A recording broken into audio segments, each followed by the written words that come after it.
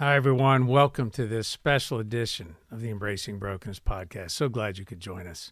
We're going to do something a little different, interrupt our normally programmed schedule of podcasts to bring you this. Colleen and I will have a discussion about a recent trip that we took to Denver, Colorado. We were visiting family, but we also had the opportunity to stop in to visit with our new friends at the Other Side Academy.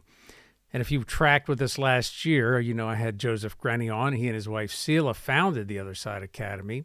So we want to talk about what that looks like in this classic therapeutic community. And if you're not sure what that is, stay tuned. Here's a little bit of a preview, and we'll be right back.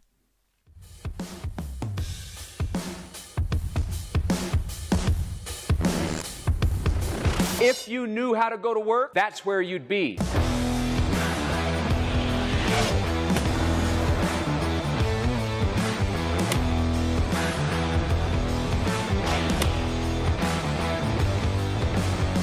Let's transition. 30, 60, 90-day model, residential. In most cases, you go there. Your pants are sagging, your hat's on crooked. 90 days later, you've white-knuckled it. You're clean and sober for 90 days. Now it's time to go out into the real world and get a job. You have no idea how to be on time. You have no idea how to follow simple instructions. Punch out at 5, not 4:59, and be a good employee. If we knew how to do that, that's what we'd be doing. So in many of these models, they don't teach you that piece. And it is critical because most of us, like myself, who was out of the workforce for decades, had no idea how to work. When you talk about the social enterprises at the Other Side Academy, the moving company, #1 rated moving company in the entire state of Utah. In 2018, we won the Ernst & Young Entrepreneurs of the Year with a moving company ran by ex-felons and ex-drug addicts. We have 2 large thrift stores. We call them the Other Side Thrift Boutiques. When you walk in, you'll think you're at Macy's or Nordstrom's. The Other Side Storage. Moving company, thrift store, and storage. They all dovetail nicely together. Most people who move have stuff they want to donate to the thrift store and they need to store stuff at our storage. But the more important piece is this. When I was going to jail, who was paying for me? You were. I was a burden. When I was going to prison, who was paying for me? You were. I was a burden. When I'm going to a program I can't pay for, who's paying for me? Somebody else. I was a burden. For some reason, we want to get away from that accountability, but we need to be accountable to that. I was a burden on my family. I was a burden on the community. I was a burden on the taxpayer. I was a burden. The day the student comes to the Other Side Academy, the day they get there, they become part of the solution, not the problem. Shouldn't I be responsible for fixing my life? I broke it. Shouldn't the other students be responsible for fixing their lives? They broke them. Sure, there are things in our past that led us to making those decisions. But what happened to me when I was 6 has nothing to do with me today at 55. What happened to me when I was 12 has nothing to do with me when I'm 30. Ultimately, I'm not responsible for the cards I was dealt when I was a child, but I am responsible to reshuffle that deck as an adult. You should not have to pay for my bad decisions. I should be held responsible for them. We generate our own revenue through our social enterprises that allows us to do the work and keep the students in the mode of practice every day without charging them anything to be here. That's why the social enterprises are so important. The students can stay as long as they need to. We're not taking any money from the government, and you get to learn how to get up every day, go to work, be a good employee, follow simple instructions, be honest, have a good attitude, go to bed, rinse and repeat. That's why it's important. So I said in the opening, the Other Side Academy, it's a classic therapeutic community. And what's interesting about that, and when we got a chance to visit there, you could see it in the people. It was a beautiful thing, right? To be able to watch individuals who had not only been through the program, but also successfully sort of managed through a pretty interesting way of doing things. Like you get to see it firsthand. Right. So what I mean by that is for many of our listeners and in our audience that don't understand this, that this whole model was based on the community being basically peers, right? So they're working with individuals that instead of employing therapists, for example, or doctors, these are people that actually have gone through a pretty critical time in their life where they've found ways to get on top of their addictions, their issues, whether it's experiencing homelessness, it's part of it, but this is also a jail diversion program, the Other Side Academy. And you have a lot of experience in this area, but both in working with those people that have experienced homelessness and also as a therapist and a social worker and someone who did therapy with individuals. How critical is that? It seems to be a really important part of a recovery program or a program like this, therapeutic community, where everybody's working together to make for common ground. They say their number one thing on their list is you alone can't do it, but you can't do it alone. Yeah. So there's a lot of principles that tie in here. First and foremost, let me say I love therapeutic communities, true therapeutic communities. They have been, I think, if you look at even AA, why it's been so successful, and it's not hugely, I mean, everybody does not go through AA and come out not being addicted to something, but what is successful, I think, is some of the core principles of AA were around developing that sense of community, of like-minded people who had a goal of staying sober. And so you were able to develop those kinds of relationships. TOSA just takes that to a whole different level. And again, the traditional therapeutic communities that are evidence-based and in the late 60s and 70s ran in some very different ways than how we would see a therapeutic community today. I love when we walked in there, you could feel it. I mean, it was incredible that they have developed a model that is tried and true to what the intent was of a true therapeutic community. Well, I think what was stuck with me, too, was that there was a discipline that you could see among not only the people that were, in operations and that have been there for a long, long time, but just the students, right? There was a kindness, yet there was a discipline, and you could see the community showing up. Like we walked in the front door, and they were waiting for us. It was we were on time for a scheduled appointment to tour their facility and meet with some of their leadership, and there they were waiting, greeting us, students, and then one of the program directors, one of the people that are there on the spot. You're right. I loved it. And the bench. So we'll talk about the bench, right? We got a chance. Wasn't it so neat? One thing that I really, really loved is we had 3 people standing in front of us to greet us. They didn't tell us who they were, like their titles or any of that right away. I mean, we learned that. But we had 3 people. We didn't know who's in the program. We didn't know are these 3 staff members. Right. There was such just mutual respect and also a sense of purpose. Like there was something they were going to do and they wanted to impart to us, about their community, incredible pride in their community, incredible enthusiasm.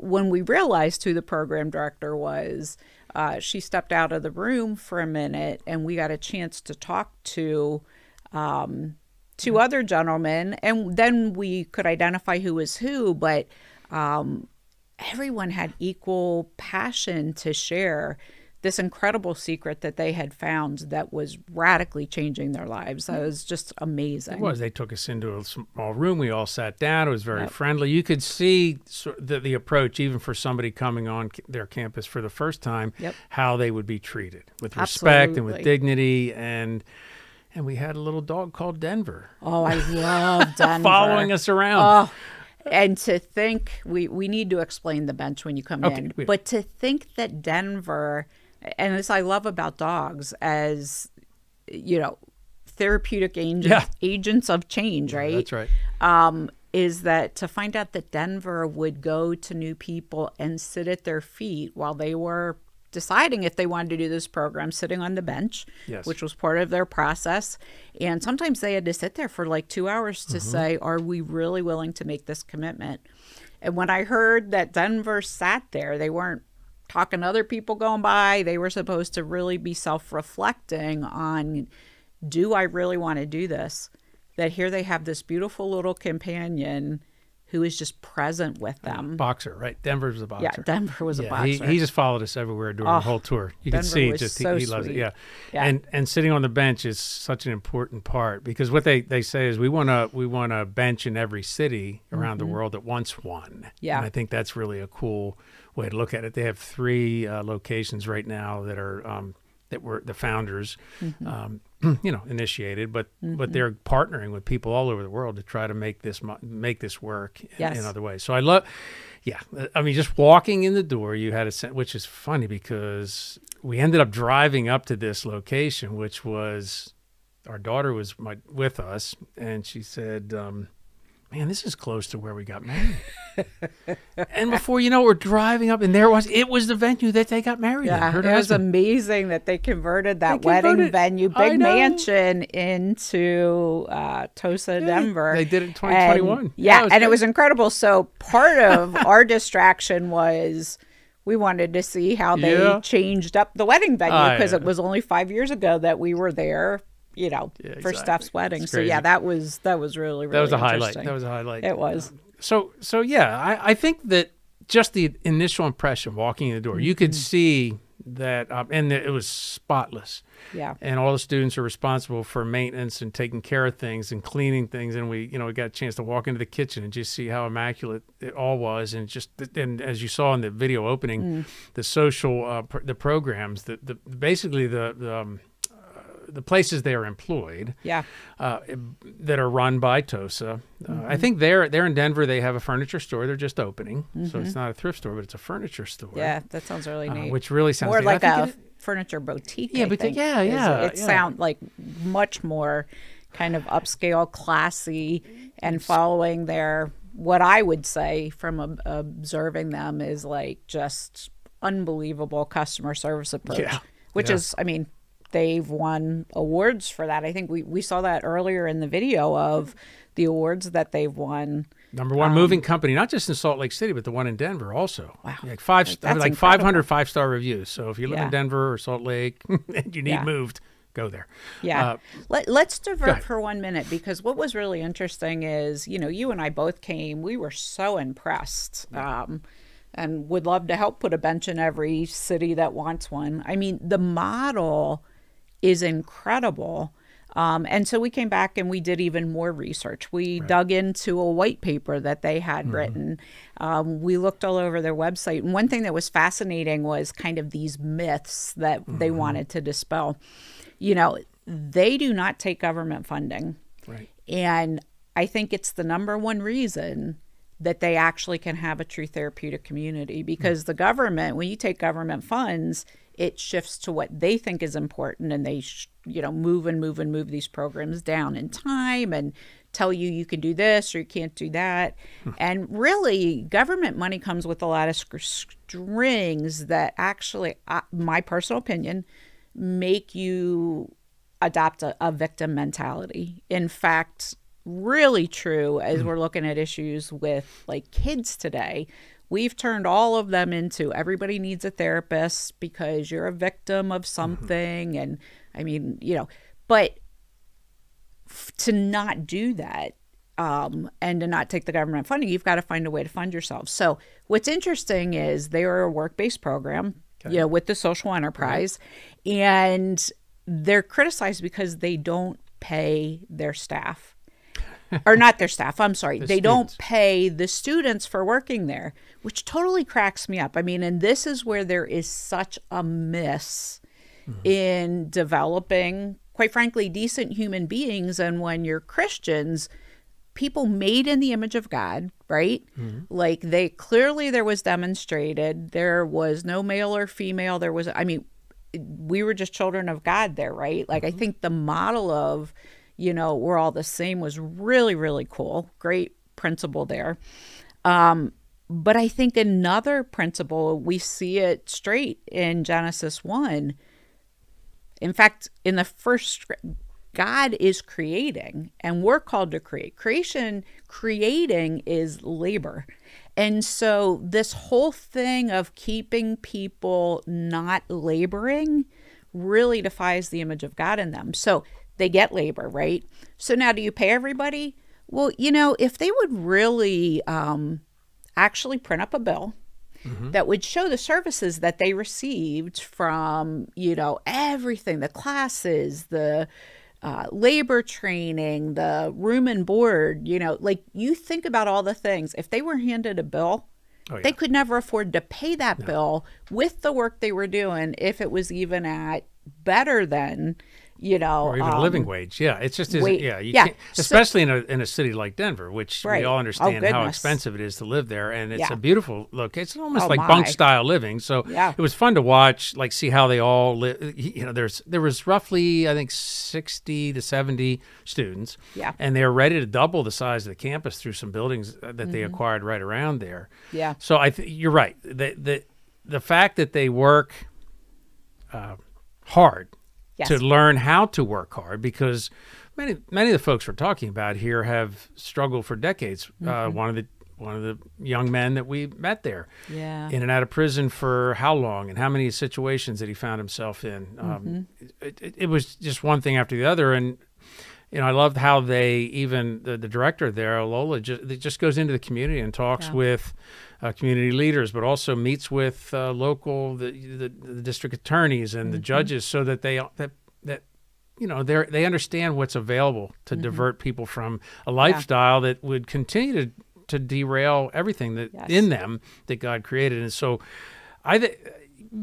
people come up with different reasons to criticize. I think that for the most part, you're going to find every student there is happy to be where they are and doing what they're doing. It's amazing. It is beautiful. And I look at that criticism and you can see how far society's come from even the respect that we give to people who are struggling with different forms of addiction, you know, as if they're less than. I think that, you know, to say, no, you're the same as everybody else. We're going to work. We're going to do this.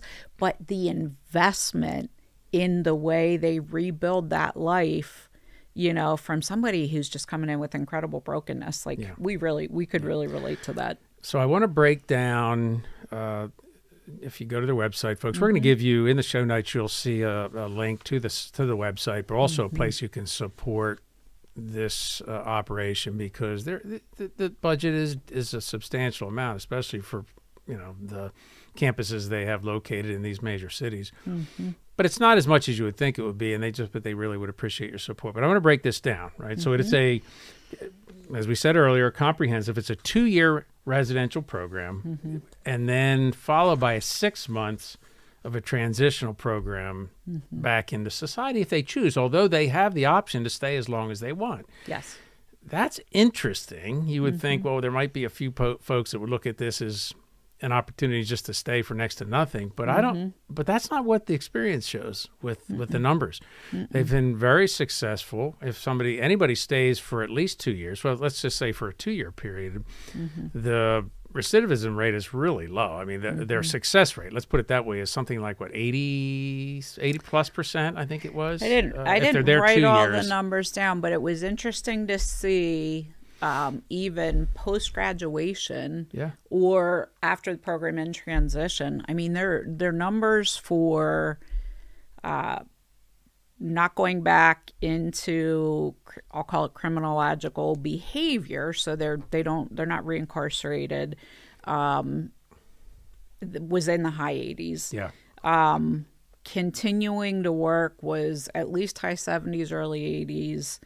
And not relapsing, I think, was probably in the 80s. I mean, those numbers are unheard of. Honestly, it's incredible. But I think, did you hear Dave in the video that we showed at the very beginning? He said something that kind of cracked me up, because I'm like, he is so right. And he said 30, 60, 90 days, you can white knuckle through that, and now you're supposed to be clean, right? Yeah. But I mean, people weren't taught basic skills. You know, I used to say the things that I would find in this kind of population that dovetails in, you know, we had in the homeless community in particular, we had individuals with addictions and, you know, criminal backgrounds and mental health that kind of overlapped a lot of that. And, you know, the first thing that came in our door, they needed to feel like they were a human being. Right. That restoration of of self-esteem and identity, but they were so lacking hope. They had never seen hope. Some were born, in a lower socioeconomic class. They had never had hope. So till you develop things, it takes a long time. We're talking basic skills. And so the fact that their program is a length of time that actually allows them to develop those things is the reason you can get those kinds of outcomes, because our traditional model now of drug and alcohol is usually 30 days. Very few times do you find transition or halfway houses that have the structure needed to build people up.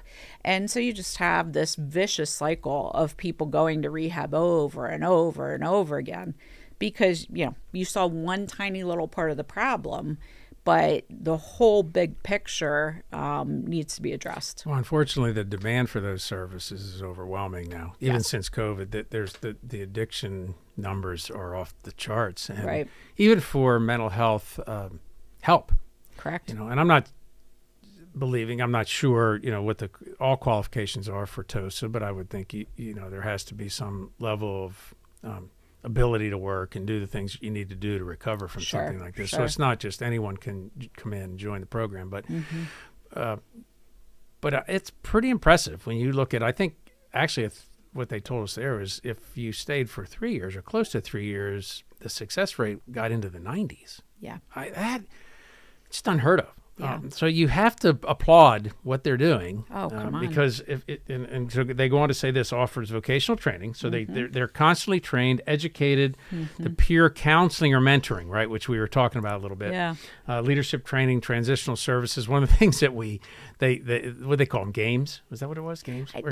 I think it was when I think they did, but that didn't stick with me because it was like a therapeutic conversation. So my language probably got stuck. Maybe that's a way to. I think it was called.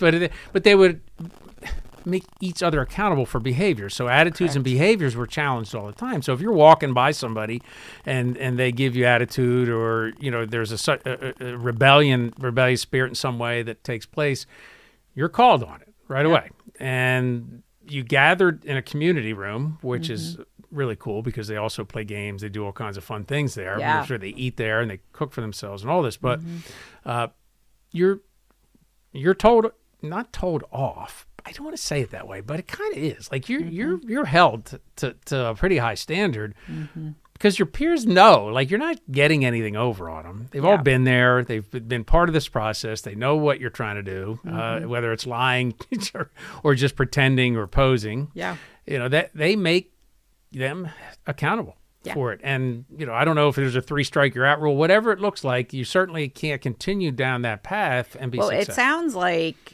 if you have too much of that behavior, they send you back to the bench to think about, do you really want to do this or not? One of the gentlemen we talked to, I think, said he was sent back twice, and now he's kind of a model student there. But, but sometimes it takes that to really say, do I really want this? Because you're confronted. Here's where, Steve is the one who really has introduced me to Joseph Grenny and Crucial Conversations. I don't know if introduced. I think I was aware, but not the depth of what Crucial Conversations really brings to the workplace if you use it correctly. And, you're training a number of our staff and just having me really pay attention. I have never seen such a great example of Crucial Conversations in this community, because they did a role play for us and showed us exactly what that would look like. And boy, it's tough. Like, I'm just thinking, of people that I've worked with in the past and how, my gosh, I don't know how many of them would have been able to stand up to the very direct. It's kind of like you're really seeing into the other person because it was you at one point. And so there's so much humility, accountability, but also grace in this model. But you see Crucial Conversations at play in a therapeutic community. It's just so neat. And there's a deep desire among the students to success. You can tell there. It is, the attitude coming in, if you sit on a bench for a couple hours and think about it and you stay, because you can walk out the front door if you don't want to stay. Yeah. Of course, that might land you back in prison or some other place, but there is a I'm sick and tired of being sick and tired attitude that those that are coming into the program, because not everybody would succeed if you have this sort of free-flowing way about you that doesn't want to get well by raising your hand. You're not going to succeed. So what is fascinating to me is just how committed, and then, man, once you see the success of it, then in your own life, any of us can put ourselves in a situation. The humility comes with it, but there's a sense of spirit of, I don't want to use the word pride, but it is a sense of accomplishment that these guys have, and gals, because there's a mixed community here, which was funny, by the way. They aren't allowed to talk to each other, the men and women, for how long is it? Like I don't remember their number. A few months or something. Well, it could even be up to a year. Longer. Yeah. Sorry, TOSA. But it's an interesting thing that in drug and alcohol communities, they ask for a year that you don't get into a relationship because, we're using Embracing Brokenness terms, anything you put in the God spot that's not God is going to be a problem. You are going to go from addiction to addiction to addiction. Correct. So you solve one thing, but you run to the next thing, and now you have something else speaking into your identity.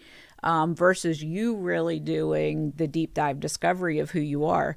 And now you think you're going to be okay. The next thing you know, that relationship breaks up, you relapse. I mean, it is so common. And so, they had a principle that I would equate to what we call, and again, I'm drawing some parallels to our model. Guys, I'm hoping that you hear not about this unique therapeutic community model for people with addictions. My hope would be that you're hearing, in terms of Embracing Brokenness terms, we are all broken. We're all broken by sin.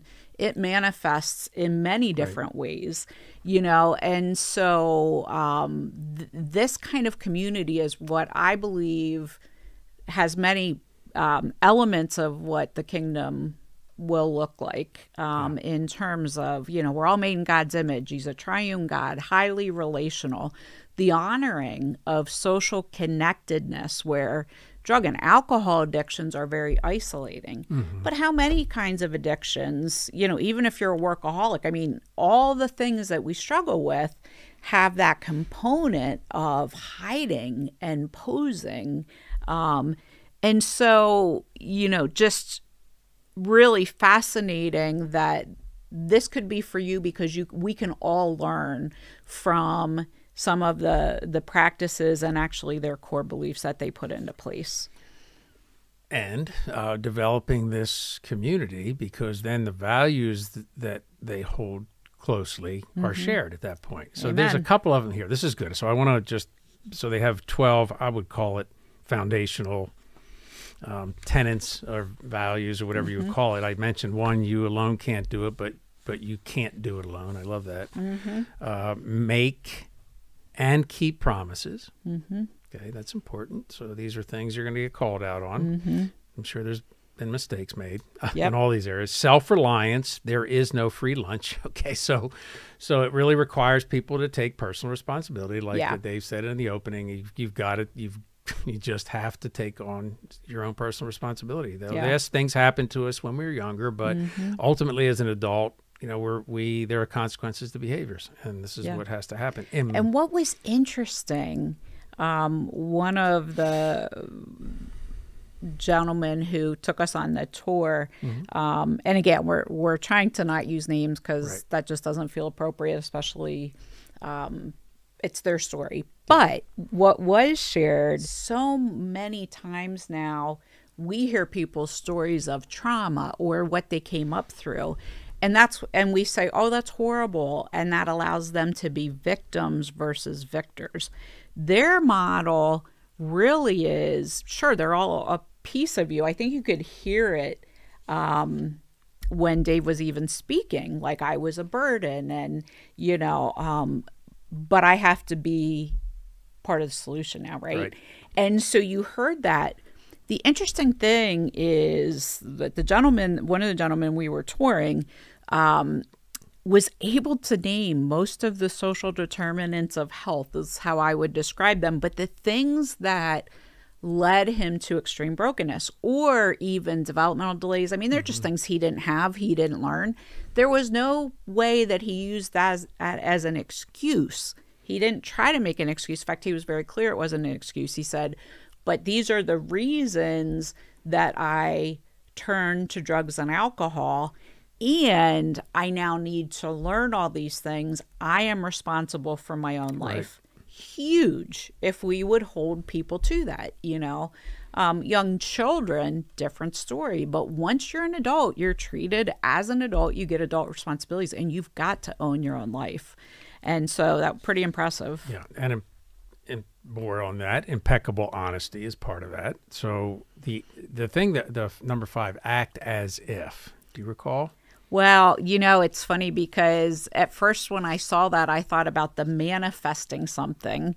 And I really dislike that whole thing of I'm going to manifest it. Well, no, God's going to give it to you as a gift. Right. However, the way they use it is not the manifesting. I think it's a really cool cognitive behavioral therapy. I remember in sports, growing up, we had a guy who was getting into sports psychology. He was one of the coaches, and he would actually have us visualize a cross-country course and how we were going to hit different places at different marks. And so act as if is you set a goal. Right. You either look to people who kind of have been there and ascribe to that, or more importantly, you align your behaviors. Well, if I'm going to be an attorney, I have to wear a suit and be to work on time and blah, blah, blah. And so you act as if you are the thing you want to accomplish. Yes. So the way they use it was not the whole kind of weird manifest things, but it was really like aligning with your goals in a really positive way. So I really like that. Yeah, and one of the young men just simply, I think maybe even both of them said they're one of their primary goals was to be on the staff at the Other Side Academy. And I have no doubt that when we go back there someday, we'll see at least one of them there on staff. And that is an act as if. Yeah. And I love that. Well, and the one who really wants to be on staff has been given charge of their educational programs. Right. He was so articulate. And when we talked to him, I mean, I don't even remember if he didn't get past 6th grade or something for a life on the streets. He was not schooled. No, he got his GED while he was there. He got his GED there and then went on. And he said every chance he had for education, he loved it.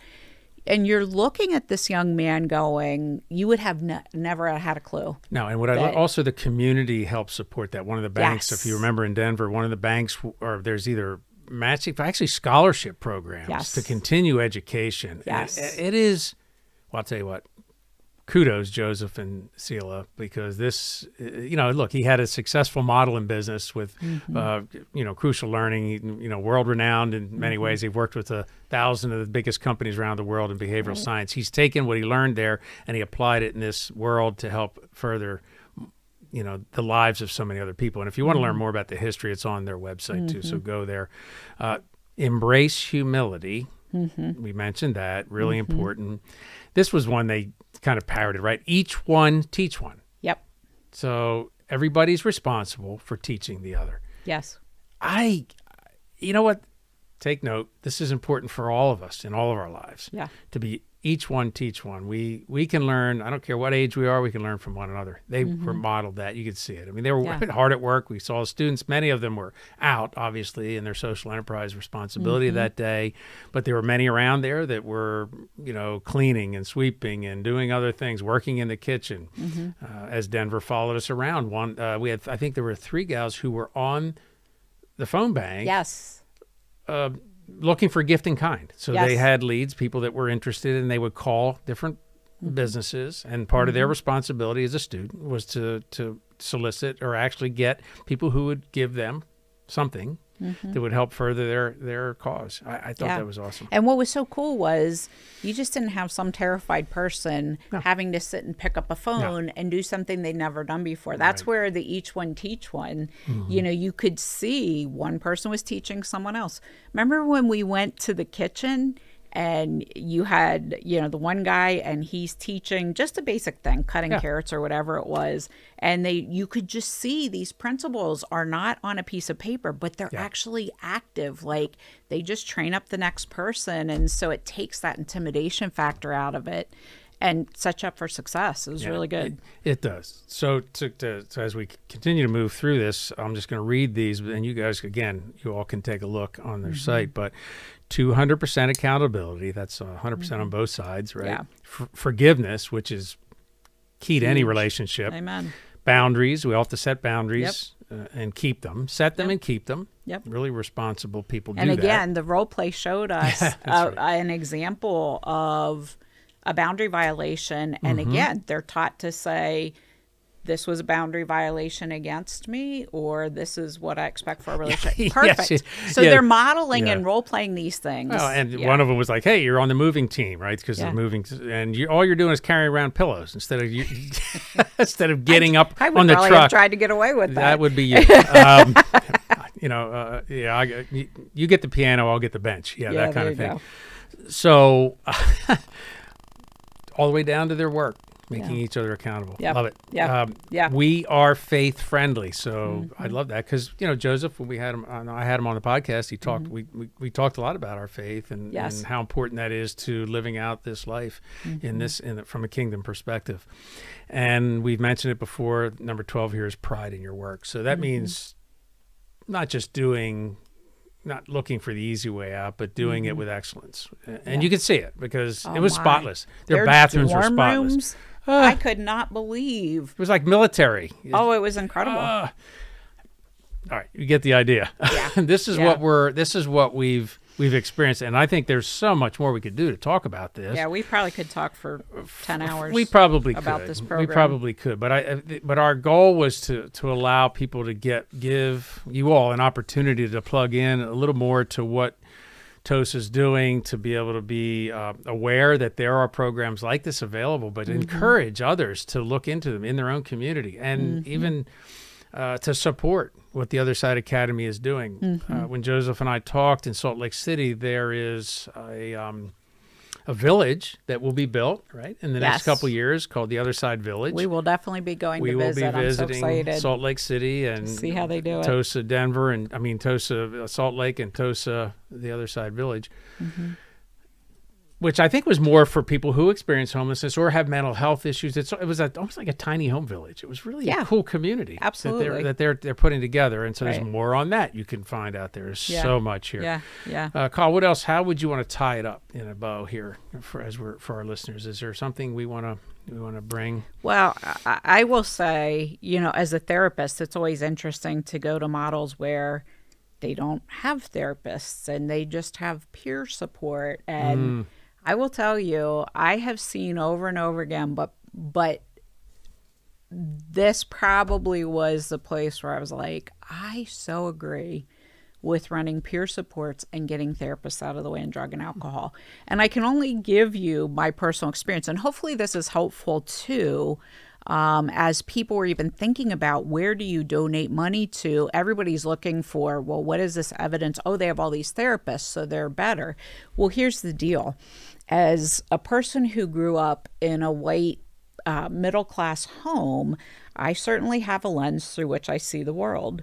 And what I want everybody to realize is somebody is not just struggling with addiction. Here really is what's happening to a person who is fighting with an addiction, but it's because other factors have really hindered development in certain ways. So socially, you know, you have somebody who shows up for therapy with a sense of entitlement. They're irresponsible. They lack trust. They're inconsistent. They're unaccountable. Okay. That is not come to my office, pay me, or go to a program if those things cannot be addressed. I may say just straighten up.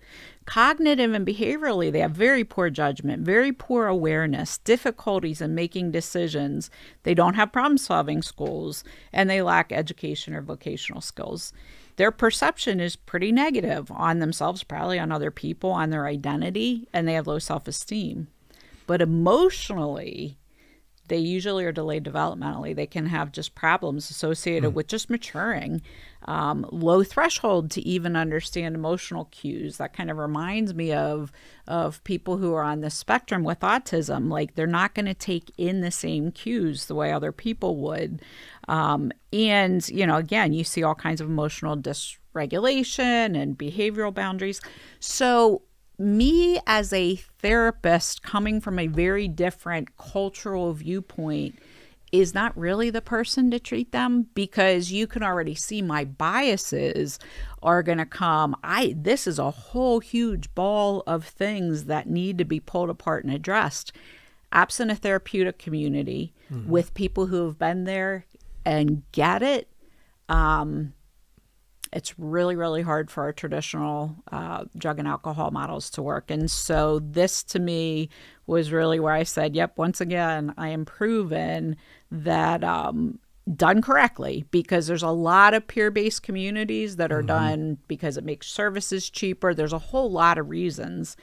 Done correctly, this is the best model. Yeah. Well, that's a wrap.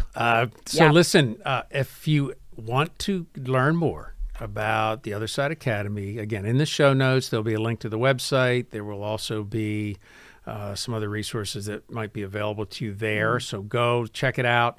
I would encourage you, if this resonates with you, support them. I mean, they're a community that requires, they're a nonprofit that really would appreciate any support you could provide them as we understand. As we embrace our brokenness, there are people out there attempting to do the same and to get a leg up on the world that we live in. And I'll tell you what, it's pretty impressive. Yep. Those guys were really well educated and certainly appreciating the gift, in this case, that God gave them through this organization. So blessings, everyone. We will see you next time on the Embracing Brokenness Podcast. This was another episode of the Embracing Brokenness Podcast. For more information on Embracing Brokenness Ministries, or to subscribe to our blog, podcast, YouTube channel, or engage with us on social media, please visit our website at embracingbrokenness.org. Thanks for joining us.